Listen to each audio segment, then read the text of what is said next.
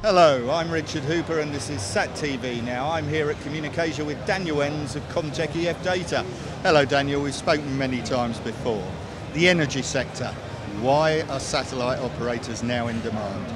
The energy sector is a growth opportunity, primarily given the high cost of where to find hydrocarbons. All the easy places have been used already and have access. So today we're offshore, primarily looking at difficult places that require communications. And therefore it is an area that as long as the barrel of oil is over $90, they will be looking and they will needing communications actually in great quantity, bandwidth, and also reliability. And so that is our market sector that today we're seeing great growth, especially as the oil and gas prospecting is going more and more offshore. Now, cost has always been a perception using satellite for some of these sectors. Is that now changing? Cost is always, customers are always conscious looking for best communications, higher throughput, lowest cost of space segment, and the real challenge today is to be able to provide reliable, guaranteed services with SLAs and quality of service. And that is today the equipment, the manufacturers, the ground equipment has transformed great changes. Today in this sector we can provide multi-level QoS, we can provide great efficiency, and as the capacity on demand is really what this sector requires, is I like to buy capacity as I need and don't tell me how much a fixed cost will be. And so this customer base is really demand driven and wants to basically have from trickle capacity to on-demand video conferencing, and also be able to do high data downloads, uploads for different files and or information specifically to that industry. Does latency still really provide a problem?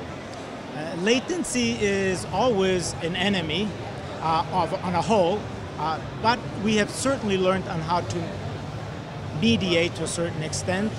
O3b is also looking at a MEO that may provide somewhat lower latency, but in general we really work on specific transmission medium that we try to minimize latency overall, and also at the same time do particular application level optimization that mitigates latency to the degree that we can.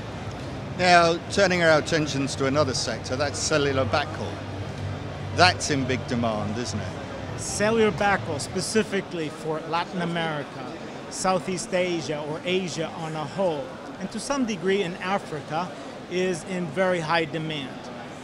Primarily driven by the evolution of needing to move into rural areas with data.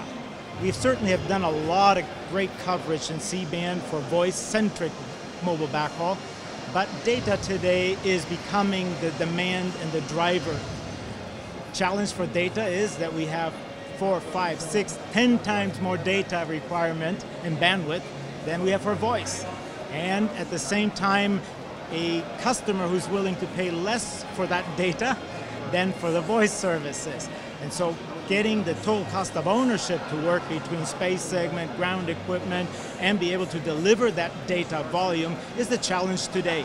But it is one of those areas that the mobile operator in some countries such as Brazil and or in Latin America and Peru is by obligation he has to provide or basically become the digital divide bridger in order to really enable a new data-centric demand. And so this will we see tremendous still growth in Southeast Asia, China, Latin America, and to some degree we'll also see that back in Africa. Now, mobile network operators, they're under pressure, but satellite is now becoming their friend. Why? Mobile operators would probably, if the question was asked to them, they would say, we'd like to do it without satellite. We'd like to prefer to do it with fiber, we would prefer to do it with microwave. Satellite is our last resort.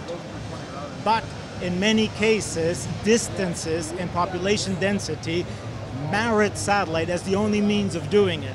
The Amazon basin, the Democratic Republic of Congo, Southeast Asia, Indonesia are going to be, because of geography, always limited in terms of expanding the fiber networks or expanding the microwave networks, and so satellite becomes the only really viable means of doing communications and providing these services.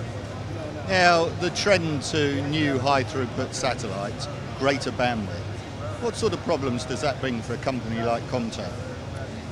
The high-throughput satellites is actually a blessing in many ways, and at the same time a challenge.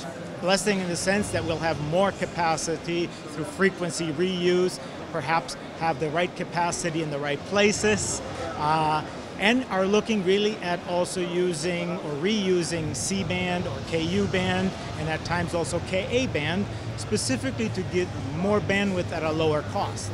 So the good opportunity is that there is room for both KA, C, KU band, HTS satellites that are more targeted specifically for the mobile operator. And so we're going to see that in places such as Brazil, where actually certain satellite manufacturers and operators will be launching capacity dedicated for the mobile operator. Not necessarily for broadband services, but for trunking capabilities. And so that is what I'm saying is it is a growth opportunity. It comes at a right time. The challenge is really how to do this in smaller beams, higher capacity, and getting greater availability, which is very key to him, especially on bands such as KA. And so broadband has allowed us to do a lot of different things as best effort. The mobile operator is looking for reliable, resilient, guaranteed services. And as equipment manufacturers, we're really working hard at how to be able to use these different frequency bands and provide reliable, resilient, high capacity links for the mobile operator. And finally, going forward, what's the future for Comtech? What are you seeing? What are the trends? Comtech sees a great growth specifically in the area of data. I actually call it a data-centric era to come specifically for the telco-celco, who will be requiring as ubiquitous coverage and specific targeted coverage to provide over-the-top satellite capacity for video, for data, and I see that really being sort of a growth market. On the other hand, the oil and gas that we talked originally with is a market that is requiring more and more and more of high bandwidth, on-demand capacity.